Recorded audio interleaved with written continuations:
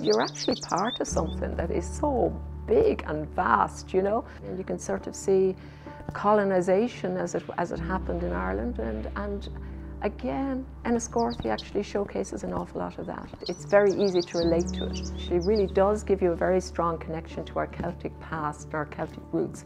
The whole atmosphere is one of Irishness and of tradition and heritage and history.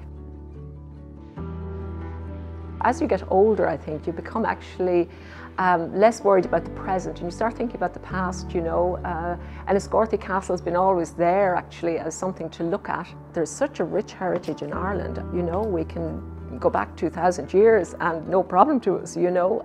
But here in Enniscorthy, particularly for the last 800 years, you can recognise a lot of the history as it's played out even today. The visitors who come in here, they all have a story to tell. They're willing to tell it mostly, you know, they engage with you.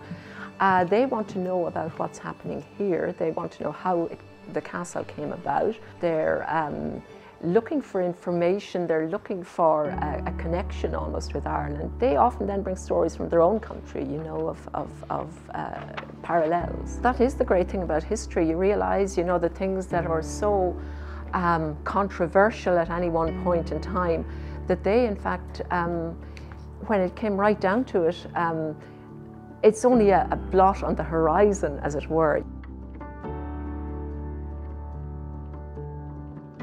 I think it just is humility that you have the opportunity here to meet visitors, to greet them, to welcome them into a piece of Irish history, and just to send them away knowing that you've actually told them a little bit more about the place, a little bit more maybe about Ireland, if that's the case. Every morning you come in, you can open the door. You just, it's sort of like a second home now at this stage to me. You know everything that should be where it should be, and or you actually just feel like coming home.